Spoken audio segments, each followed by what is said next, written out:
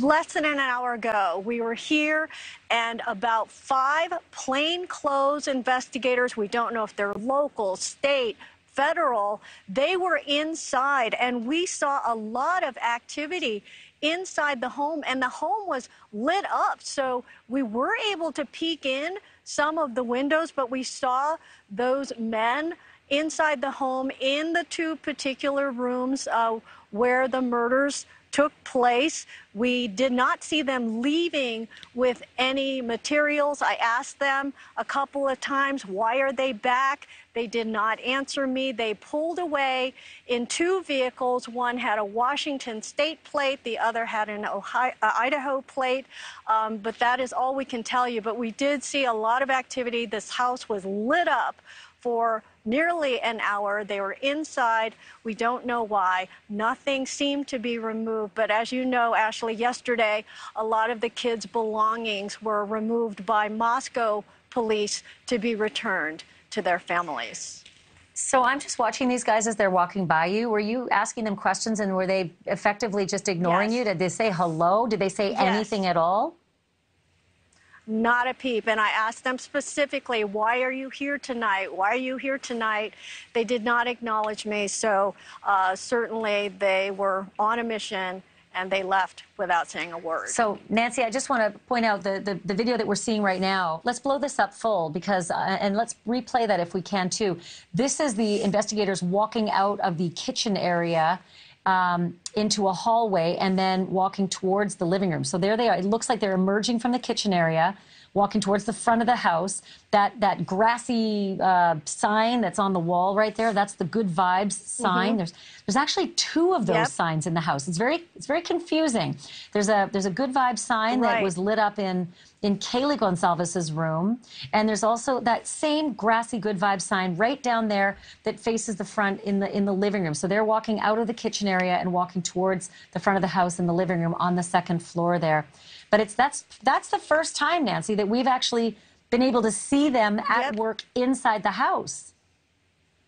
Right. And looking inside, we did see, you know, so many signs of a typical college life. You know, the items that we saw, red Solo cups. We saw a beer bottle. And there you see the window with the shades drawn, but you see the shadows of them working in that room. But yeah, they were inside. They seemed to be targeted in where they were going and what they were doing, and then they left without a word, even though I tried to get some comments out of them. Yeah, it's curious about the kitchen because we're still trying to get confirmation as to whether, you know, the killer entered through that back kitchen sliding door. But, you know, listen, on a crime scene, they're going to look at every inch of that house. I am interested when you said that there was a Washington plate, because the very first thing I thought of when I saw those guys is they don't look local necessarily. And I don't say that because they don't look like they're from Idaho. It just looks like they're moving in a particularly specific way. Yeah. And this late in the game, it just screams FBI to me, and maybe an FBI field office that's partially from Washington, maybe an FBI field office from the Idaho area. But did you ask if they were from FBI or what jurisdiction? And they just said, you know, nothing to see here? Yeah, they would not. They would give me nothing. And I did call Moscow police. No answer, no response. So no explanation for any of this. But they were clearly inside on a mission.